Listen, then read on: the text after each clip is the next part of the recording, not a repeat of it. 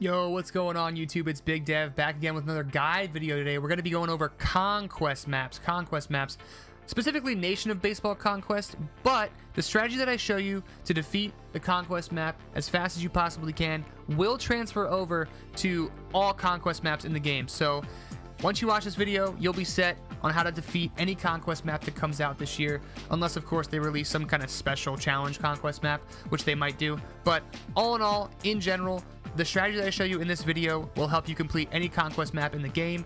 As well, we're going to go over some of the rewards that you're going to receive in the Nation of Baseball conquest map, including all the hidden rewards that you can receive. So stay tuned for that. And without further ado, let's get into the video. So let's go over the rewards real quick.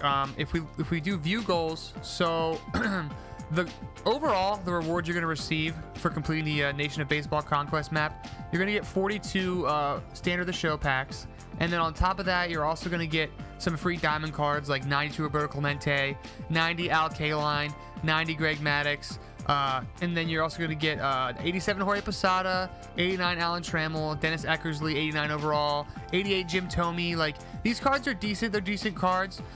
They're not like God Squad by any means, but they're decent cards that you can kind of supplement into your lineup. Maybe if you enjoy a player, like I know I'm going to use this Dennis Eckersley card for a little while, and as well as definitely going to use the Jorge Posada for a while until a better one gets released, because he's got a really good swing, switch hitter, really decent hitting stats. So those are some cards that I would use in my lineup. Overall, not the best cards in the game, but definitely this is worth doing just for the packs alone.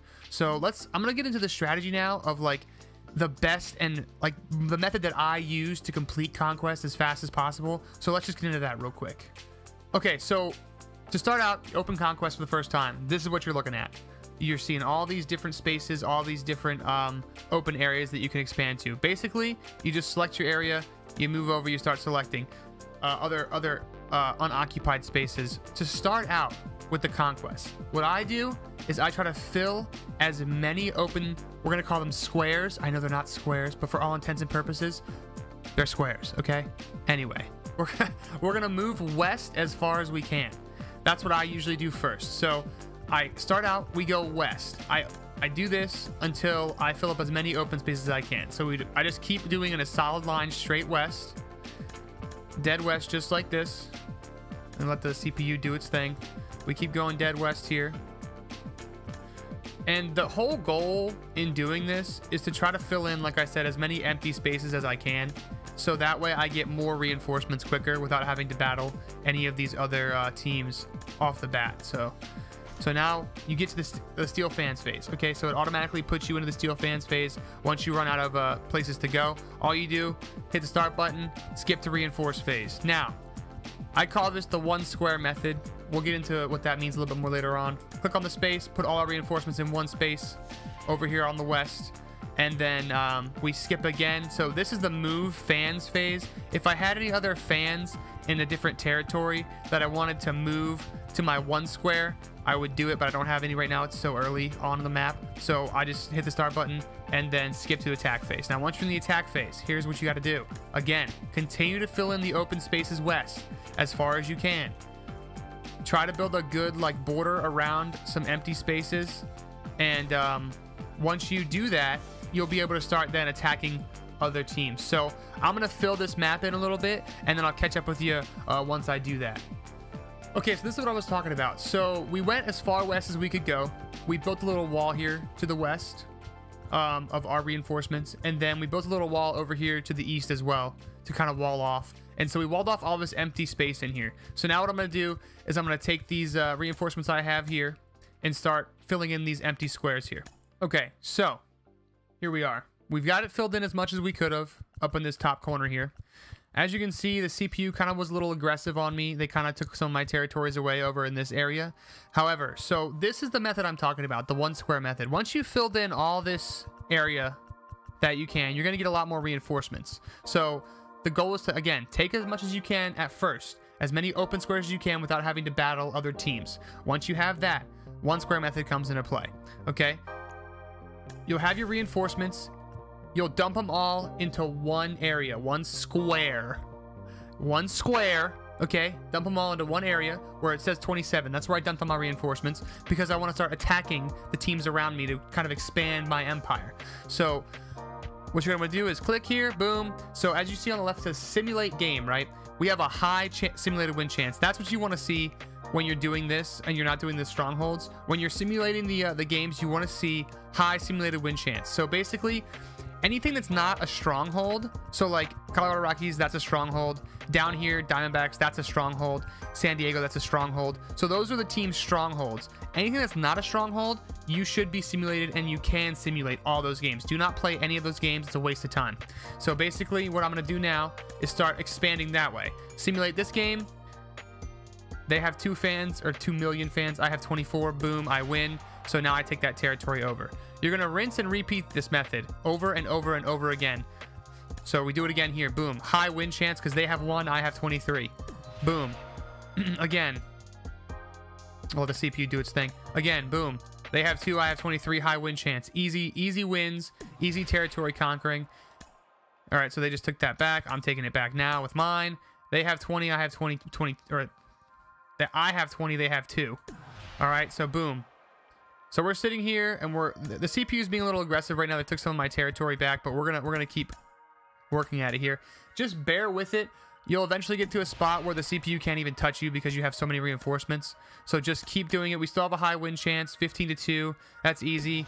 13-1 right here. That's going to be easy. So let me just show you real quick. So say I wanted to take the Rockies stronghold, right? I would click here, click on Rockies. Okay, so depending on how many fans I have in that territory, attacking the stronghold is going to decide my difficulty. So I would be comfortable playing this game because I know I can easily win on All-Star. If you're newer to the game or aren't as good at the game, you might want to play on rookie or veteran, but All-Star is not that hard. So if you want to play on All-Star, you can. Most of the time, you're going to have enough fans to where you can play on rookie, honestly, especially if you're using the 1 square method. A mistake that people make with their reinforcements is they think, oh my God, the CPU over here is going to take over all this territory, so I got to spread out my reinforcements. I got to put 2 here, 3 here, 2 here, 2 here, 3 here. No, do not do that. Do not make that mistake. Only put your reinforcements into 1 square and expand that way. It's because it's going to make it a lot easier to grab more territories in a less amount of time. So you're going to keep moving around. High win probability, boom, 10-0, easy. You're just going to keep moving this 1 square of reinforcements around until you run out. So we're at 8 now. We're going to keep going. Again, 8-2, still high. 7-1 is going to be high. Even if it says medium, sometimes I'll still do it, but most of the time I like to keep a little reinforcements left over so that I can expand with it. So there's 3. So sometimes if I this is what I do personally. If I see like a wall of 2s here, right? You see how the Dodgers have 2, Diamondbacks have 2. I'll leave a 3 here of fans just in case, because sometimes the computer gets really aggressive and all the work you accomplish with these here, they'll try to attack and take. So like sometimes they'll have like a high number right here, like a 5, and you have a 3. If you leave that 3 there, the computer's less likely to attack and try to expand into this area here. So I'm just going to leave this 3 here. We're going to skip to steal fans phase. Again, you don't have to steal any fans. You don't really have to play any of those games. Then we're going to reinforce. Boom. Okay, so we're going to go over to this square now and kind of expand up into this area as much as we can. Because I want to protect this stronghold here, because the CPU can attack your stronghold. They did last year. They were able to attack your stronghold, and that is a game you will have to play if the CPU does attack your stronghold. So I'm going to reinforce this stronghold here to 19. So we have 19 in that stronghold. And now we're just going to start attacking out this way, just to give us a bit of a buffer on our stronghold to kind of surround it a little bit. Again, the method, commit it to memory. 1 square method. Reinforcements all into 1 square. I see a lot of people struggle with the Conquest because they think, oh, I got to spread my fans out. No, you do not have to spread your fans out. Put it all in 1 square and conquer it all that way. So again, this is the fastest method that you can do to complete the map. And I'm just going to give you a little base here of how it should look after a few turns. Again, you can do it any way you want, as far as like, if you want to conquer all the territories first and then conquer each stronghold. So you can sim all these territory games and have just strongholds left. I see people do it that way all the time. But me personally, how I do it is I do the 1 square method, and then every stronghold I come to, I just play that game and conquer it piece by piece. I don't conquer it all at once, so I don't conquer the whole map and then do all the stronghold games. I conquer it piece by piece. So we're at 5-1. Boom, beat that. 3-0. All right, so we have 3 up here. We're just gonna play until it runs out. Probably run out here soon. 2. Probably lose this one. Yep. All right. Most of the time you're gonna lose a 2-1. You usually do. All right. So again, the Rockies made some progress up here.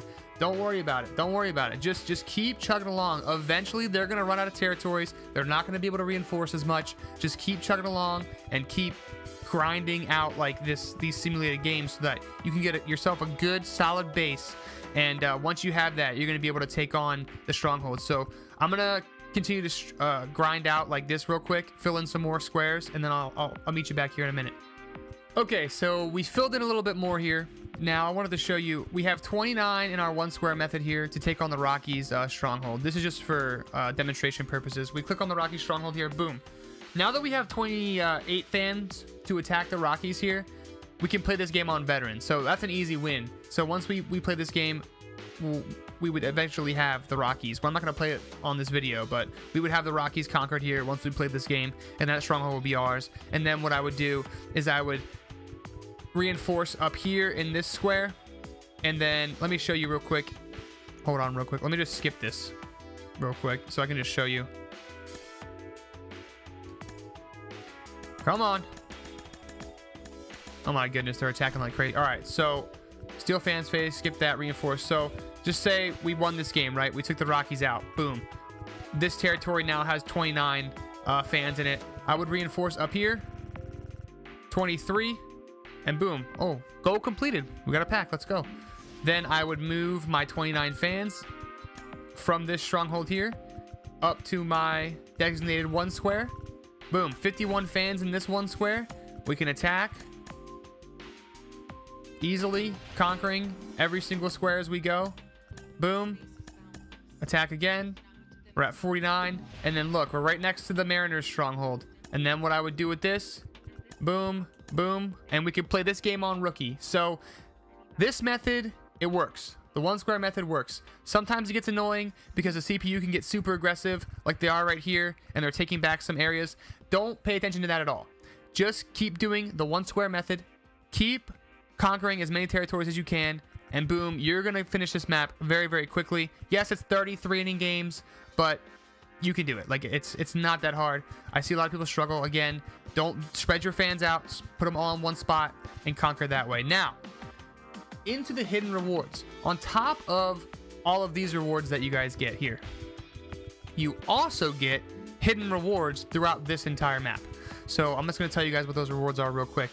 The hidden rewards that aren't included on the goal list here are 21 The Show packs. You get 3 Ballin' packs. You get 1 Legend Bat skin, 1 Classic Stadium, 30 jersey rewards. The jersey rewards are for beating each team. And then I think that's it. Yeah, that's it. Okay, so the 30 jersey rewards. You can keep all those jerseys for collections, or you can sell them for 30k stubs. Up to you. I'm pretty sure you get more packs when you complete the jersey collections, so it's really up to you what you do. You want 30k stubs, or do you want more packs? It probably evens out to about the same anyway in terms of value. So that's something that you guys would have to decide on yourselves. But so this method works for every conquest as well. So if we went in over here, I already finished the East Conquest, but if we went into the East Conquest, right, boom, I would just start filling in squares, filling in more squares, filling in more squares. Boom. I would keep going, keep going. Actually, I'd probably sim. I think this is how I did it last time. I think I simmed this, and then I just played the Phillies on veteran. So again, you just move as far into one direction as you can, and then just start filling in all the empty spaces turn after turn.